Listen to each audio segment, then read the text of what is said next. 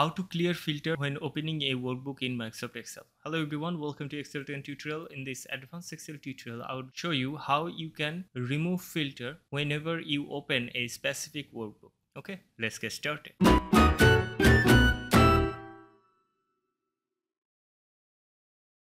Take a look at this workbook we have here. We have dataset in this worksheet and we have filter added. If I use the filter, and it will hide all those other categories. And now if I save this and if I close this workbook, the next time I open it, the filter is still on, but I don't want it. I want it in a way so that whenever I use the filter and save this workbook and close this, but when I open this workbook, the filter shouldn't be here. It should be clear, just like clear filter, like this. Okay, so how can you do that? We can do this using VBA. Okay, for that you'll have to click on the developer tab.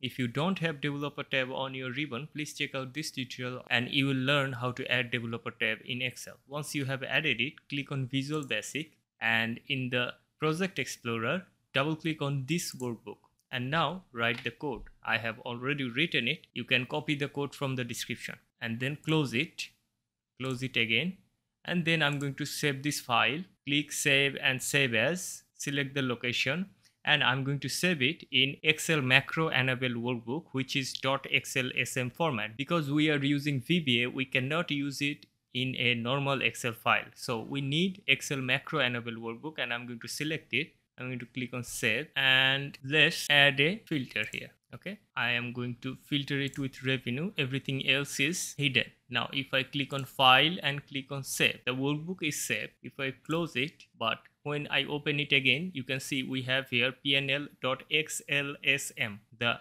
workbook we just saved here. If I double click here, click on Enable Content, and you can see the filter is gone. Again, let's filter it from here.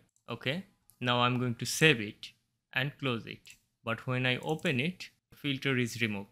This is what I wanted to show you. Thank you. Thanks for watching. See you in the next tutorial. If you can, support the channel through Patreon, and if you need the code, please check the link in the description. Thank you. Thanks for watching.